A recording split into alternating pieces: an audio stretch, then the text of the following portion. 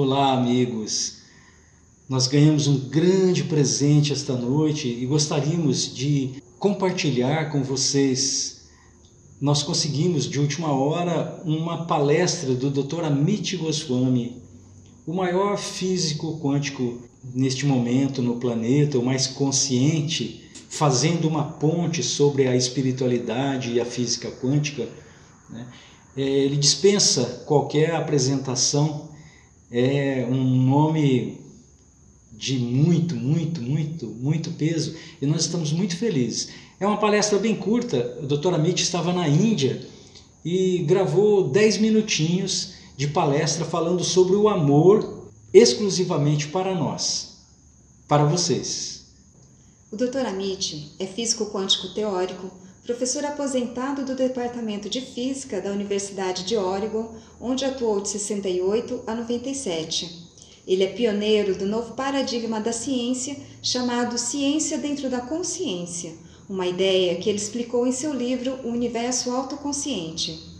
Dr. Amit publicou vários livros baseados em suas pesquisas sobre física quântica e consciência, como Física da Alma, A Janela Visionária, Deus Não Está Morto, O Médico Quântico, O Ativista Quântico, Criatividade Quântica, entre outros. Reconhecendo a necessidade de implementar as soluções apresentadas pela física quântica para as crises globais, Goswami e seus colegas lançaram o ativismo quântico Vishvalayan, uma instituição transformadora de ensino superior baseada em Jaipur, na Índia. Em sua vida privada, Goswami é um praticante de espiritualidade e transformação. Com vocês, Dr. Amit Goswami.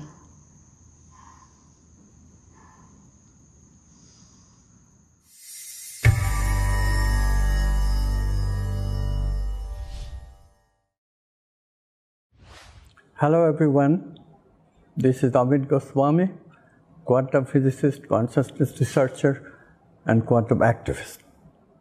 I want to talk to you about love and relationship. You know, this word love, we covet so much, and yet do we know what love is? We don't. So we say that love is an archetype that gives us higher context of thinking and higher context of feeling. We say when we feel love with our heart, we feel bigger than ourselves. The love experience is most common, of course, as romantic love between two people, where the main attraction is physical. But during the duration of the physical intense love relationship, we really feel that the other is not separate. We and the other are one and the same. And this expansion of ourself is why romantic love is so much talked about in the literature. And then there is mother's love. That's another example of love which is built into us. It's certainly an instinct, and that too is very much talked about. These two relationships we know about. Recently, there is another relationship which is relatively more unconditional. This one is called altruism. In times of other people's distress, such as the floods or earthquakes or similar events cause in all countries, we respond. We are able to forget our selfish needs and donate what other people need in terms of money or service. Altruism. This too is a way that we enlarge the sense of our selfish self. So what do we covet love? Is it just somewhat instinctual, conditioned expressions of love that all we can do in relationships? No. There is a concept which goes higher than this. Because everybody knows that although intimate relationships are definitely somewhat sexual in nature initially, between two people with sexual relations like in marriage. The relationship loses intensity after a while. And of course, if it is relationship between mother and son, mother and daughter, that too loses intensity when the son or the daughter reaches puberty and tries to become their own individual. For altruism, we know it requires a distress of the other of a massive proportion before the altruistic brain circuit is activated and we can act that way. So, is there any way to love without imposing these conditions of sexuality or conditions of a genetic relationship or conditions of activation of love only during times of intense distress of the other?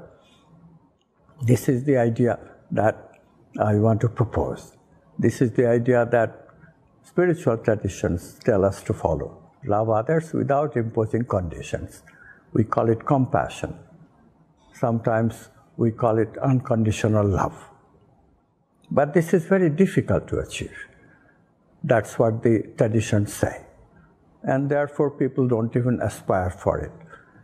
But you know, all this has changed. Quantum worldview has given us concepts that changes the equation of love completely.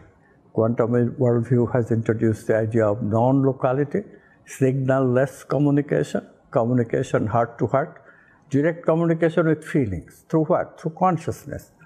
Consciousness is unity consciousness. Consciousness is one behind its appearance that we have in terms of a selfish ego. There is consciousness beyond ego. And when we learn to love in that consciousness, in that unity consciousness, in what I call the quantum self-experience, then love changes in its texture, in its color, in its experience. Love becomes unconditional. But how to do it in practice? We say we can do it with creativity. Quantum worldview enables us to have the right model of creativity, which consists of really the slogan that you may have heard me say, if you are familiar with my work, do be, do be, do. That's all it takes. It really is a question of trying out various ways of love, that's what we call do, and then just learn to be.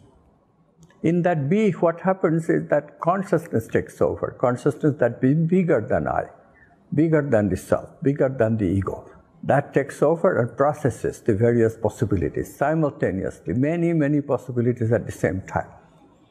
And this work by consciousness itself, that unity consciousness, the one and only beyond us, that consciousness, when that enters the picture, then new insights emerge within us that really propels us to the ability of loving another unconditionally. We discover the otherness of the other, we learn to respect the other, we can even establish a relationship that we call tangle hierarchy in quantum worldview.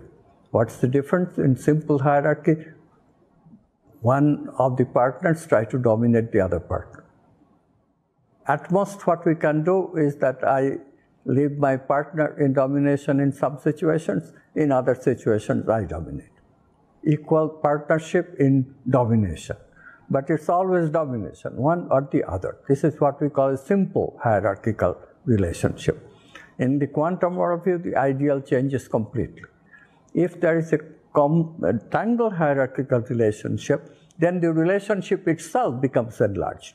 The I and you of relationship becomes a we which has a self, we which has its own objectives and purposes to bring out, to bring up in the world. This is the way to transform the world. And this is where I end this little presentation. Thank you.